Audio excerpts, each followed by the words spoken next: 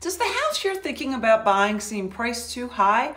Or maybe you're planning to sell your house and want to price it high so you have room to come down, to allow for wiggle room.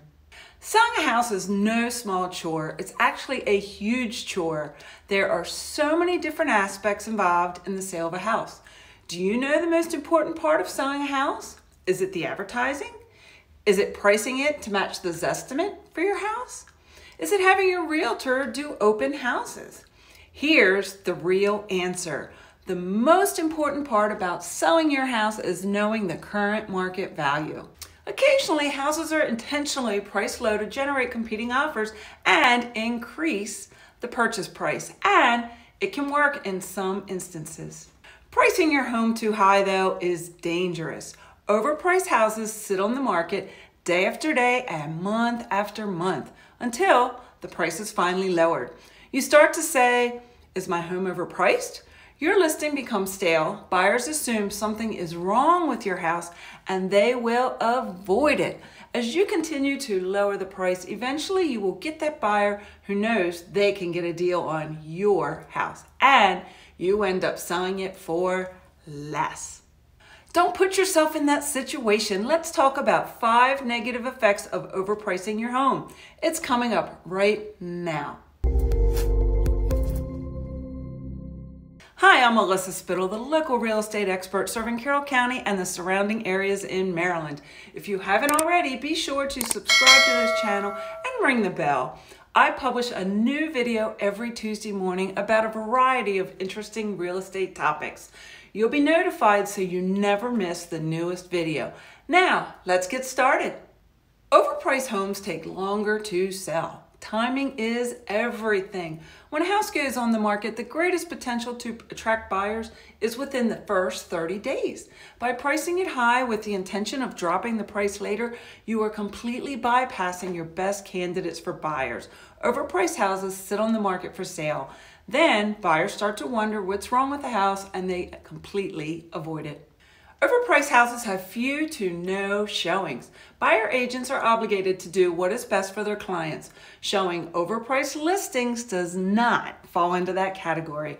Buyer agents will undoubtedly show properties that are within their buyer's price range and that meet the current fair market value. And buyers don't want to look at houses they think are overpriced. They will wait until the price is indeed reduced. That is, if they haven't already found a house that is accurately priced.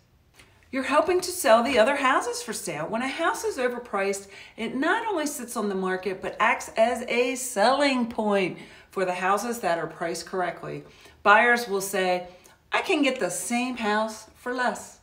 Lender trouble. If your house is overpriced and a buyer is willing to pay that price, these are big risks because the house still has to appraise. Overpriced houses typically appraise for less, and you'll be forced to either lower the price anyway or put your house back up for sale after the buyer goes to find another house. You'll make less. When a house starts out overpriced, it always ends up selling for less than market value. With few buyers to choose from, no leverage because of the amount of time it's been for sale, too high a list price, and the continued cost to maintain your house while it's been for sale, most sellers end up getting the least amount of money rather than the most. There are 2 things buyers ask when they consider a property. 1, what's the price? And 2, how long has it been for sale? If it's been for sale a while, you can be sure they'll wonder what's wrong with it. When you finally do lower the price, some buyers will finally make an appointment to see it. If one of the buyers likes your house, they will make an offer. But that offer will be based on how long it's been for sale, and you will end up selling it for less than if you had priced it right from the very beginning. What's the bottom line? Trust your realtor when deciding on a list price. We actually know what we're doing. Don't miss this next video about the top 4 mistakes homeowners make when selling their house. If you're curious what your house is worth, go to the link in the description box below and submit a request for your home's value. If you're on mobile, just tap the title to this video and it will open up. And if selling your house is in your future, a lot of homeowners find my Ultimate Home Seller's Guide to be very helpful. It's in the description box as well.